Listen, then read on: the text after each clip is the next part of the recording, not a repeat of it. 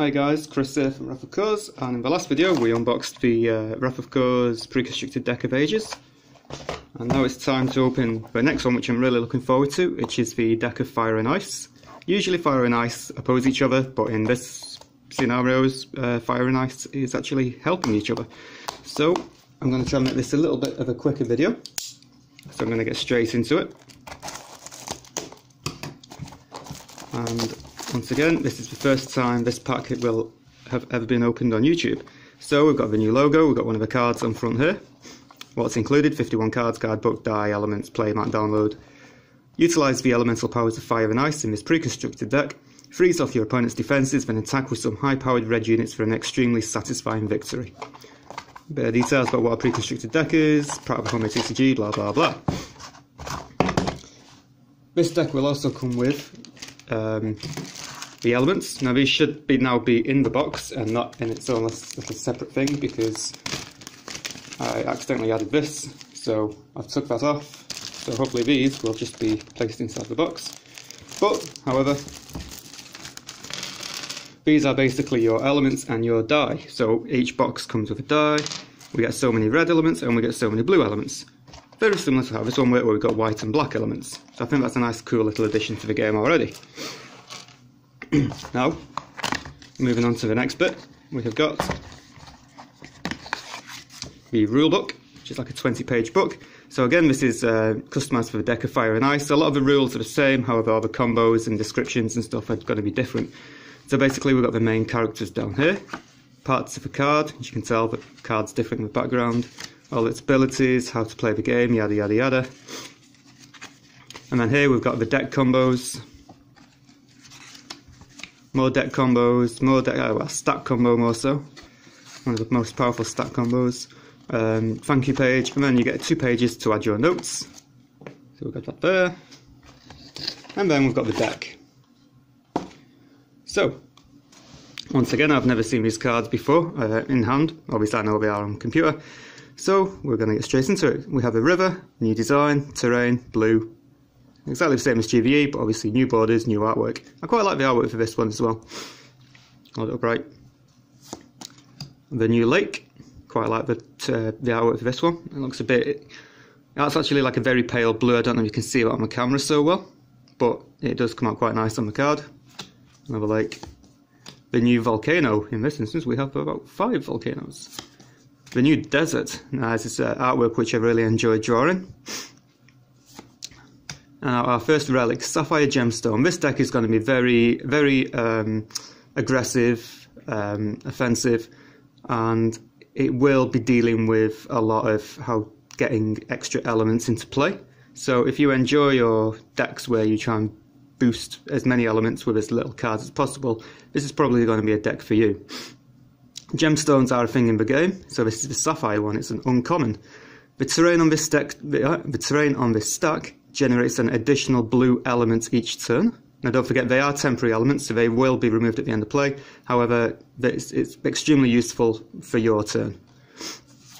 The Ruby Gemstone, this is the red version, it generates a red element. Box of Dispersal, an uncommon response card. I think some of you might have seen this before. It costs 3 red or blue elements. Basically, counter an enemy action, battle, response card, put it to one side outside of the game. You may pay its cost and play it as though it were in your hand when possible. So obviously this is ideally in a deck where you're playing the same colours as your opponent. Okay, sorry for the little cut there.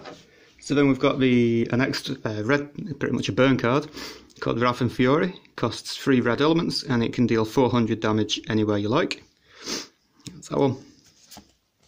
Elemental Clash is one of our rares. It costs 2 red and 2 blue. Deal 500 damage divided as you choose over any number of units and or cores. That's pretty cool. Ice Shield, blue weapon, 2 blue elements. Unit gains 100 HP. If the equipped unit is blue, it gains 200 HP instead. Frost Season is another rare. This is our wonder for the deck. All non-elemental and or non-blue units in play lose 200 attack, and that's for 3 blue elements. That's a really good card. Our royalty rare for this deck is Crystal Golem. Costs 1, 2, 3, 4, 5, 6, 7 elements of any colour. And then down here it's an 800 body. When it enters play, you can return up to 3 cards from your consume pile back to your hand. If you roll a 1, it misses, but you get to draw a card. 2 to 4 is a hit. 5 is a hit, all your units gain 100 attack and HP this battle. And 6 is hit, negate all damage dealt to this unit this turn. That's a really powerful unit. Icy Element. Blaze Elemental, 2 red, 300, 200 units. Enter, if this unit is played on a volcano, you get to bury it, or burrow it even. Which means you get to put it upside down, so it can't be hit. Chillwind Ghost is a blue element, 3 blue elements, 400, 400. When it enters play, you get to burrow any one unit that is currently in play, so that's quite a handy feature. Because obviously you can target your opponent's units with that. For Core of the Flame. Whenever you play a red action, response, battle or unit, you can charge this core. You can use 4 charges to deal 300 damage to the enemy core or enemy unit that is in play that is neither red or blue. River, Lake, Volcano, Desert, Ruby Gemstone, Icy Encasement as a battle card for 2 blue. Any one unit has 0 attack this battle, so because it's a battle card, obviously you can play this after your opponent has chosen attackers. A Wrath and Fury again, 400 damage. Blast, deal 200 damage anywhere for 2 red. Ice Shield, Flame Blade is like the Ice Shield but the red version. Unit gains 100 attack. If the equipped unit is red, it gains 200 attack instead. Fiery Mimic. So this is quite a bit of a weird one because you've got 4 red elements here. However, it's got question marks in its attack and HP. Basically, it's got a static ability, which means choose any one elemental unit in play. This unit's base attack and HP are set to the same value. So that can be really, really powerful, given what you've got in play at the moment. However, its battle rolls will always be the same. It doesn't copy the battle rolls. Icy Element again. Ice Golem's Head, 3 blue. It's more of a defender. It's 200, 500. Roll a 6, you get to hit and draw a card. However, it misses on a 1 to a 3. Chillwind Ghost. Rolling Fire, uncommon for 3 red. 400, 400 body. When it dies, you get to deal 300 damage directly to the enemy core. So that's a nice little aggressor. And another Rolling Fire. Overrun Plantation, special terrain. Red and blue units here gain 100 attack and HP. Other units here lose 100 attack and HP. River, Lake, Volcano, Desert, Sapphire Gemstone, Icy Encasement, Box of Dispersal, Blast, Born in Flames. This is another rare action card, 1 red. You may use only red elements to pay for the cost of your next unit this turn. So there's a few units in here what cost blue elements, so you can basically change them to red at the cost of an extra red. However, this will also be good in your own custom decks because you can play like Alto and stuff like that with this. Flame Blade, Fiery Mimic, Lava Core Frost Element. This is one of our rares, so it costs 3 blue, 3 red, 700, 600 body. Reduce all red and blue damage dealt to this unit by 50%, rounded to the nearest 100. Then on a 5, all your blue units gain 100 health. Roll a 6, all your red units gain 100 attack. Ice Golem's Head, and finally another Blaze Elemental.